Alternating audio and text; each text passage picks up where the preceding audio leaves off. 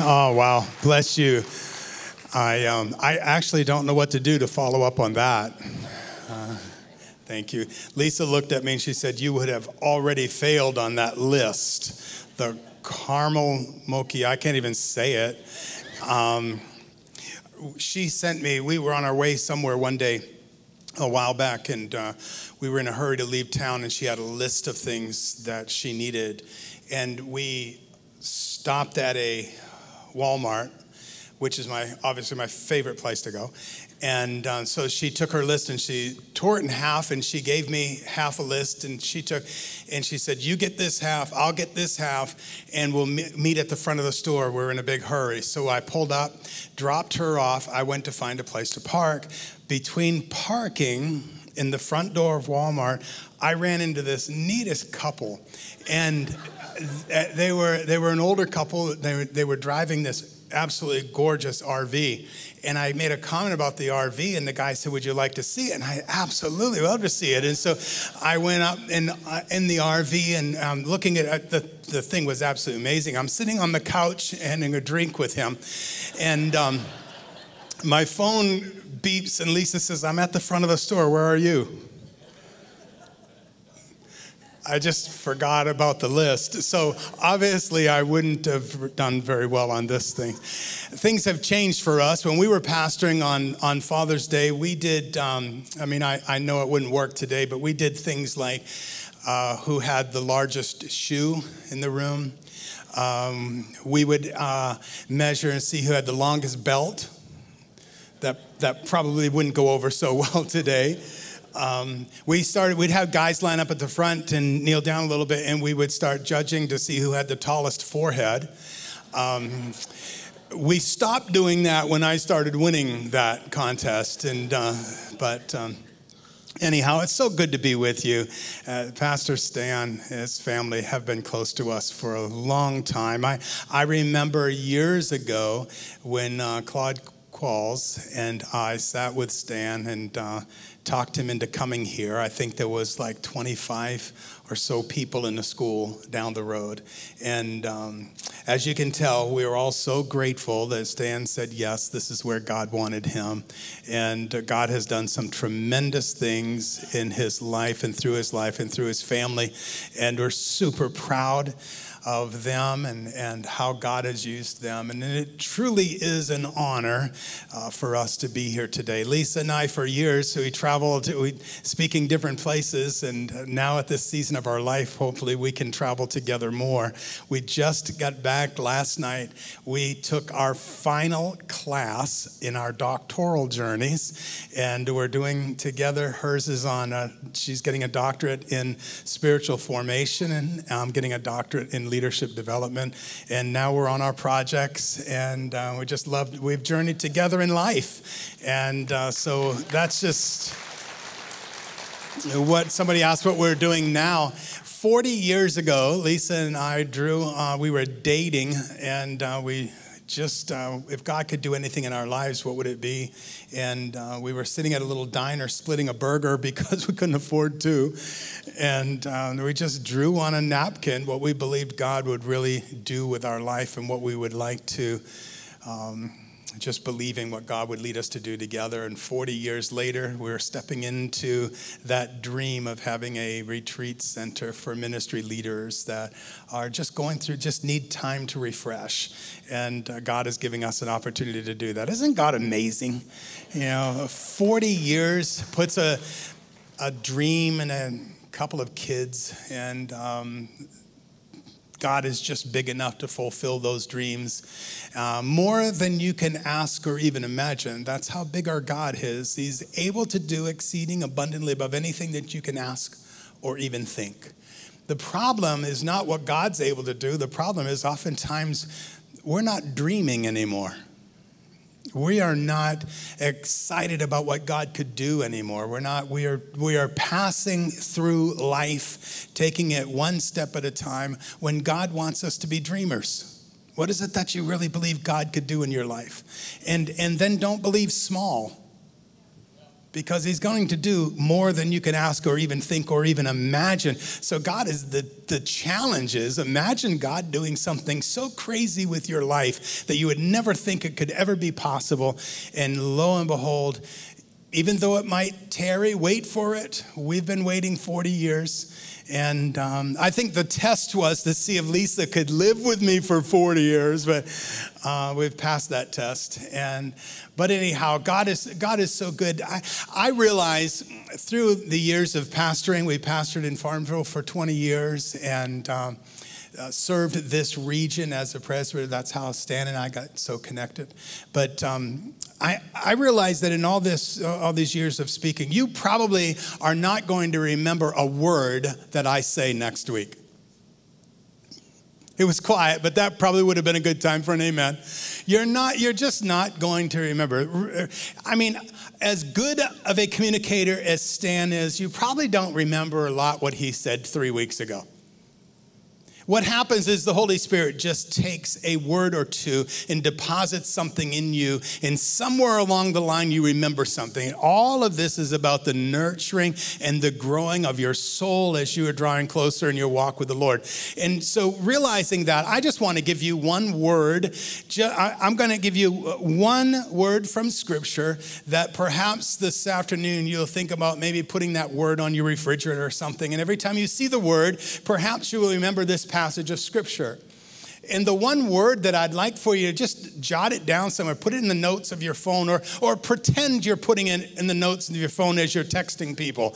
Okay, but just do, and it is just simply the one word, wise. W-I-S-E.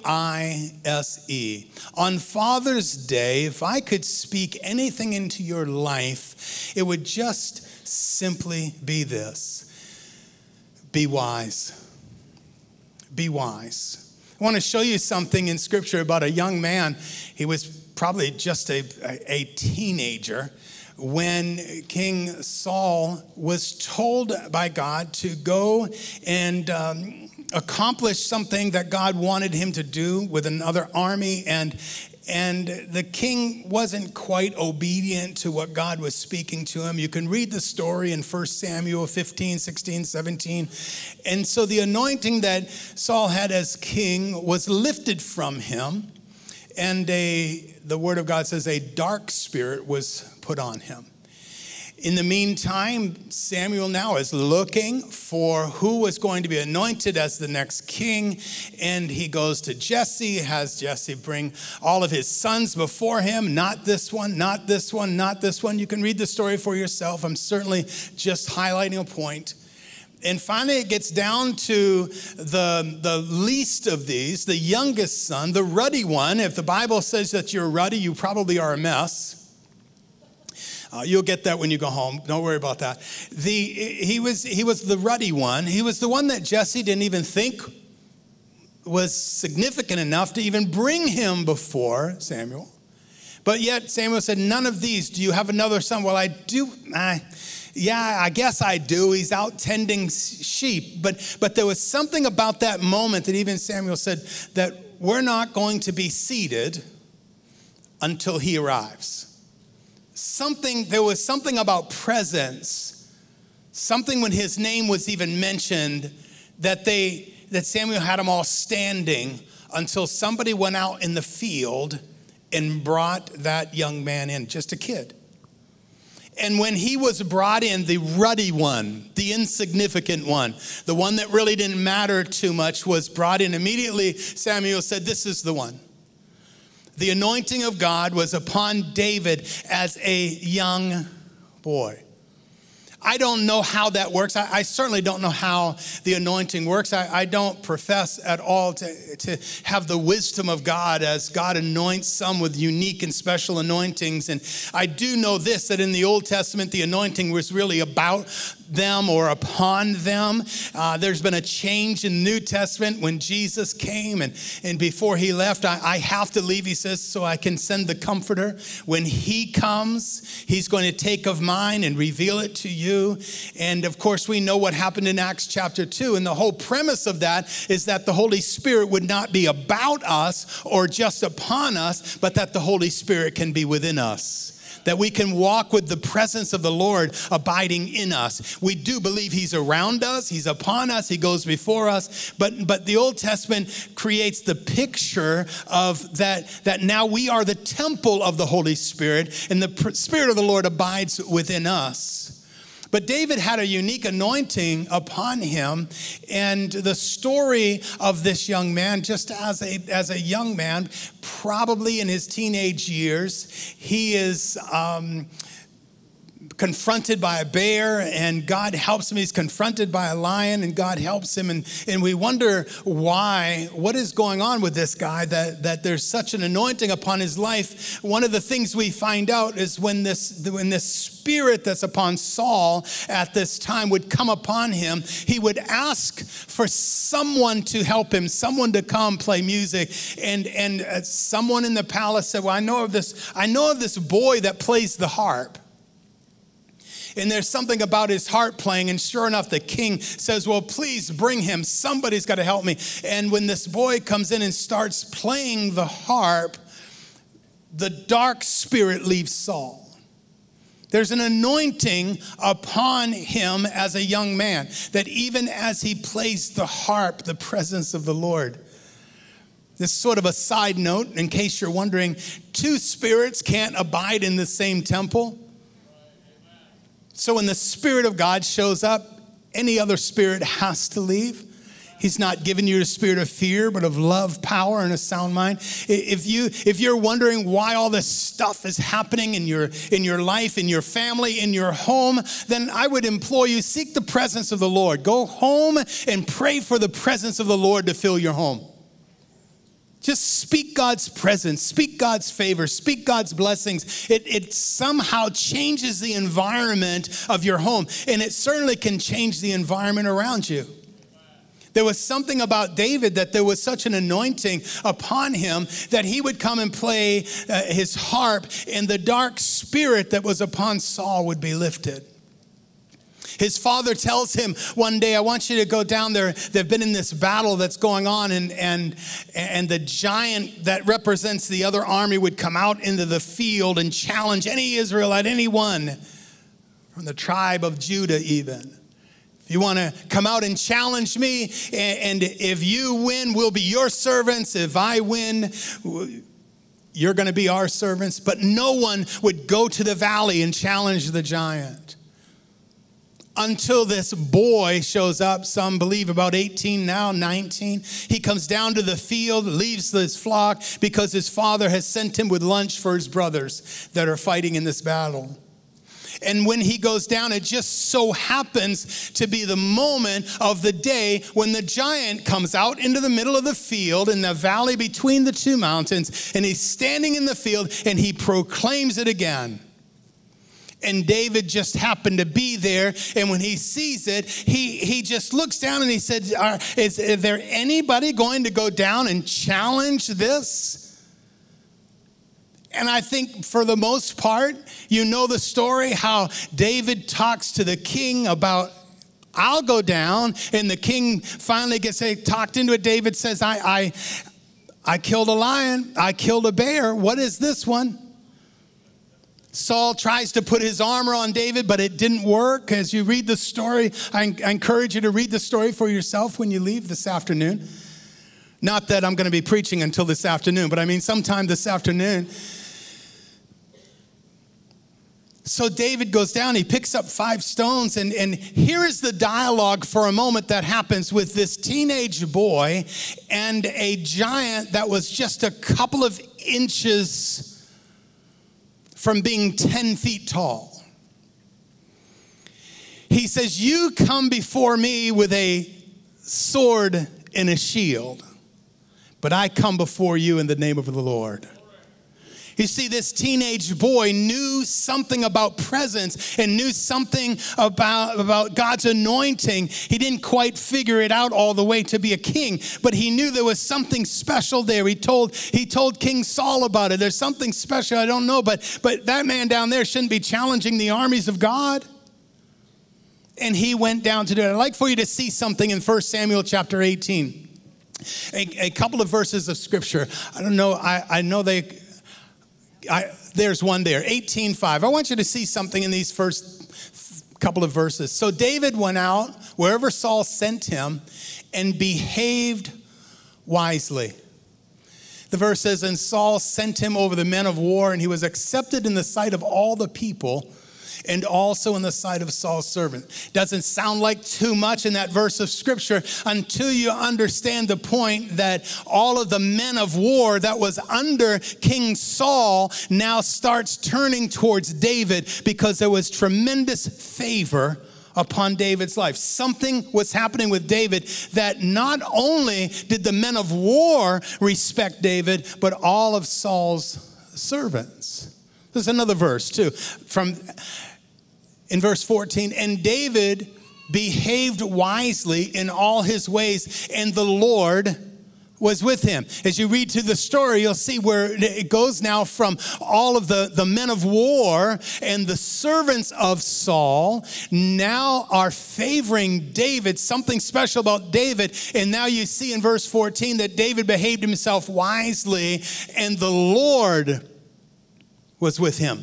Let's go on to one more verse. Same chapter. Then the princes of the Philistines went out to war, and so it was, wherever they went out, that David behaved more wisely than all the servants of Saul, so that his name became highly esteemed.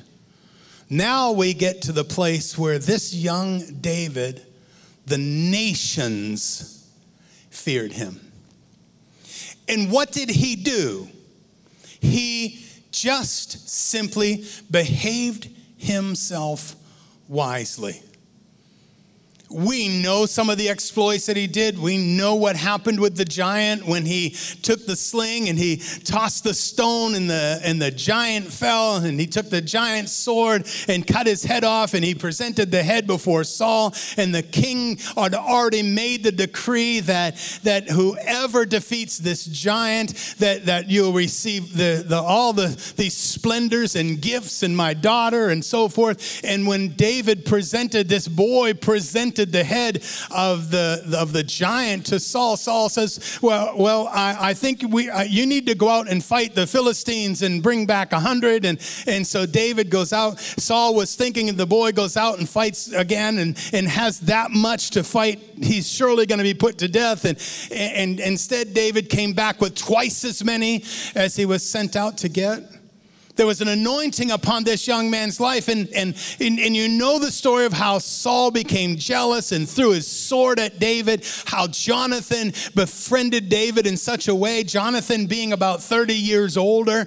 And Jonathan would have seen him as just a spiritual little brother because they both would have known what it was like to go into war alone and defeat the enemy. You can look at all of the story itself, and there's so many subplots and sublines and traces of this and that. It's sort of like climbing the tree and going out on a limb. There's so many limbs in this story that you could stop on and just gain such spiritual insight. But I just want to touch on this one word, wise.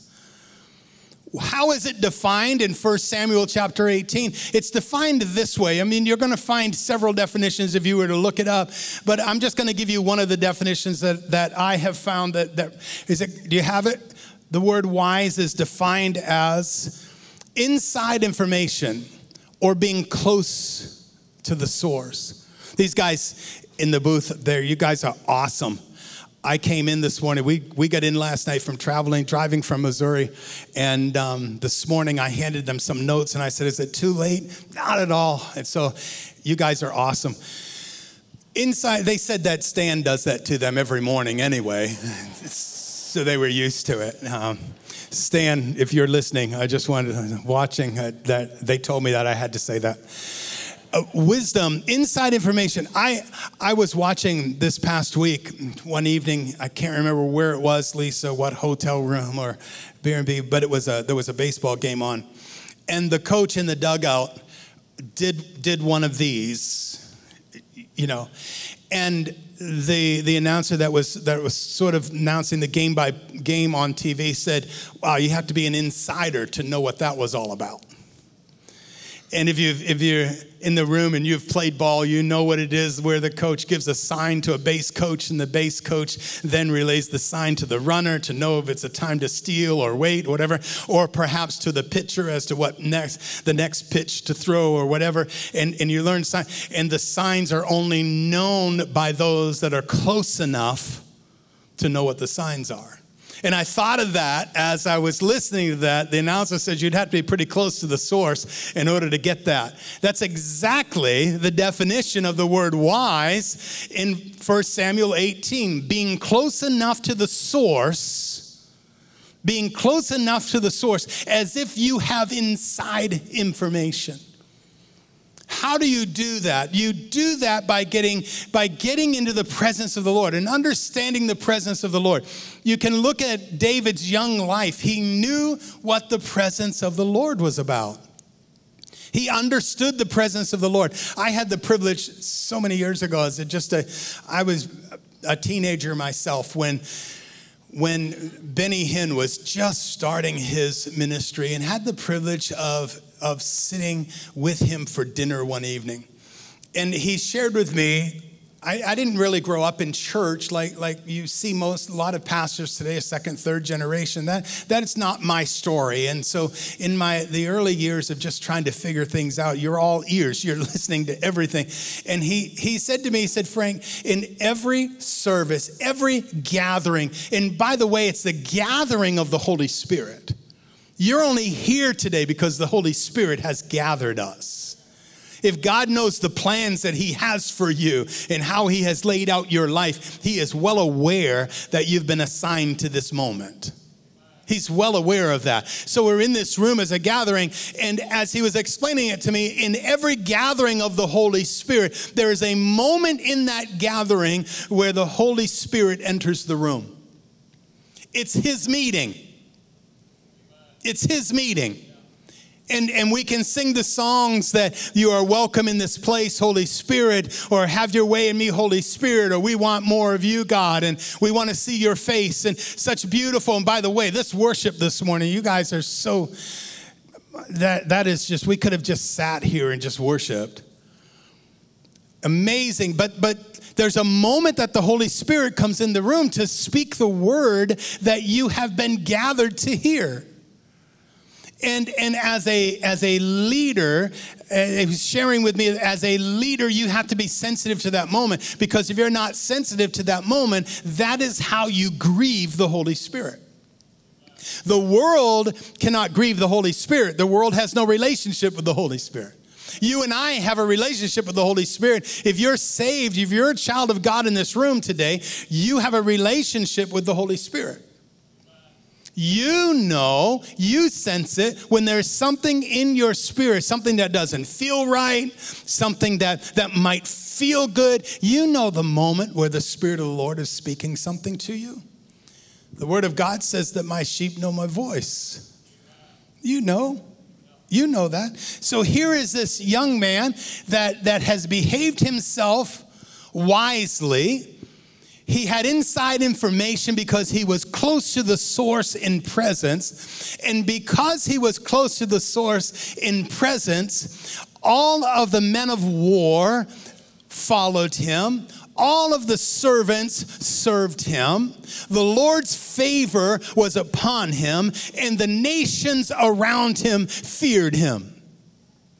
That is a tremendous anointing for this young man who is going to be the next king. He hasn't even stepped on the throne yet, and those in battle served him. Servants served him. The Lord's favor was there, and nations feared him. It sounded like he was walking in a good place. It sounds like he's got everything he needs to accomplish whatever it is that God is calling him to do. How does that happen? I want to give you just my thoughts on how that would happen in the Psalms as he authored some of these. Look at these couple of verses, if you will, with me. In Psalm 34:1, I will bless the Lord at all times. His praise shall continually be in my mouth. Everything that comes from his mouth is blessing, not discouragement. The things that come from his mouth are those things that are favorable, not things that would tear things down. As a father in this room, hear that.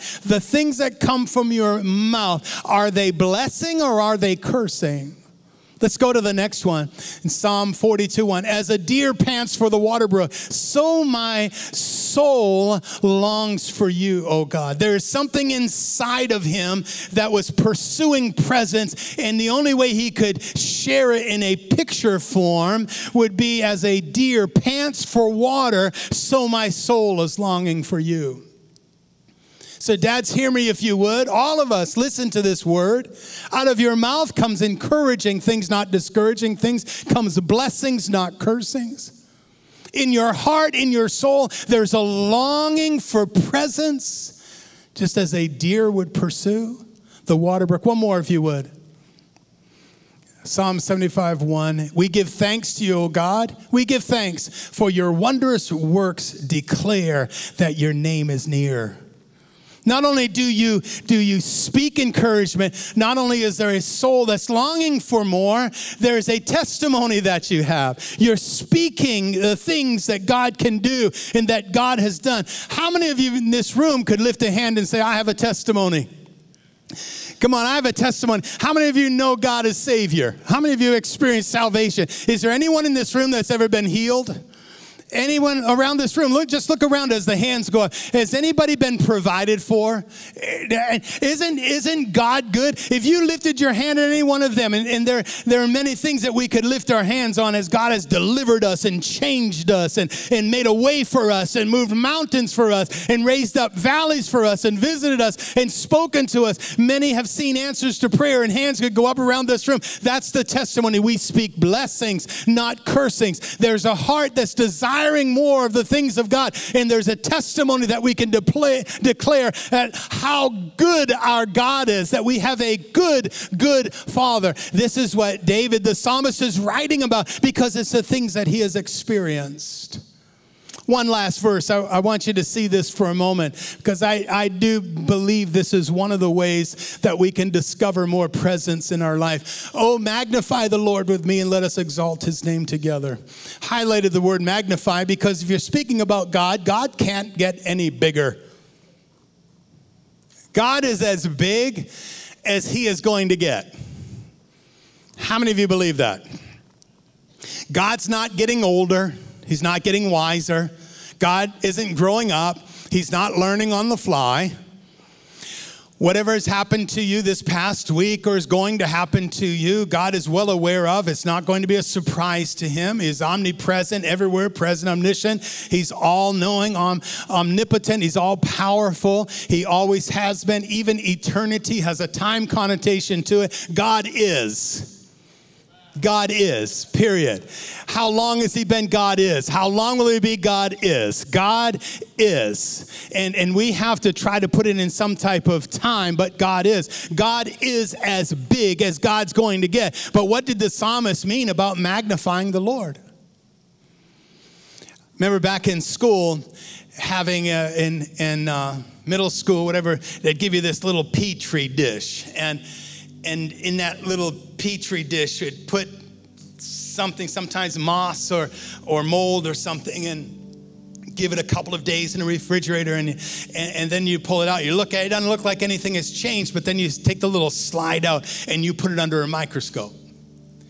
And when you put it under a microscope, all of a sudden what was in that dish was magnified, and you see these little amoeba things moving around in there. And it was the coolest thing to see, but you couldn't see it with the naked eye because it had to be magnified. How does God become so magnified that we feel like we're closer to the source? We can see things that others can't see. How does that happen? How does God become magnified? He becomes magnified the same way the psalmist knew when he started playing his harp. Friends, something happens when you begin to just worship the Lord. Something happens when you just begin to just celebrate him and thank him and speak his name. I believe when you came in this room this morning, the presence of the Lord was here to greet you, but something happens in a room when you begin to worship him. It's like the presence of the Lord increases. In my life, what I have learned is as I worship him, it seems like he trusts me with more of himself. It's like there's presence there. I love the presence of the Lord. I just believe it's God's presence and God's anointing that was on my life, called me into ministry. And I could share with you so many testimonies today of God's grace and God's goodness. But the one thing that's a common thread that has been woven through my life story is just a greater desire every day for more of God's presence. When I came in and heard the worship team practicing this morning, I didn't want to leave the room. I just sat there because there's just something about presence. I love the presence of the Lord. Dads, when you get hungry for the presence of the Lord as a deer pants for the water brook, I'm telling you, things change in your family. Things change in your marriage. Things change in your home. I wish I had time today just to share my own testimony of how those things of just worshiping the Lord and loving Jesus changes things. If you're a dad in the room, would you mind standing with me across the room? And all the dads that are in the room, we pray for you that this is the best day ever. Best Father's Day you've ever had. That there'll be just a unique anointing upon you this day, and that there will be something that comes upon you that'll draw you closer to the Lord. I encourage you to write the word wise down somewhere, perhaps on the leaf of your Bible or on a sticky note on the refrigerator. We know you don't frequent the refrigerator, but in case you do, if your family is with you, if you're here, your family is around you, would you mind standing? We're gonna close out the service with just a prayer for our dads, but the prayer is gonna come from family. So if family is here, if you don't mind, would you put your hand on dad's shoulder, or your husband, put your arm around him, and we're going to just lift up a prayer in this room together. Father, we love you. If you're here by yourself, maybe just stand and stretch an arm out towards a brother, a friend, or someone that is here that you can pray for. Father, we love you. Thank you for your presence. Thank you for your anointing. Thank you, God. Thank you for the example in your scripture of the one, Lord, that understood presence, had such an anointing upon his life that, God, you used that anointing. Lord, the word continues as we grow and we learn. We discover that, Lord, we are all children of your presence. And your presence can be magnified in us. Your presence can be magnified around us. And Lord, I pray for every dad in this room. God, may they take heed to these words today. Be wise. Just be wise. And in wisdom, seek to become closer to the source. Lord, I speak blessings and favor upon their lives, upon their families, upon their homes. Lord, I pray that you'd bless them when they go out. Bless them when they come in. Lord, let today just be a unique day today as we walk in your presence. We thank you, Jesus. We love you, Jesus. In Jesus' name, and everyone said amen. Amen. Bless you.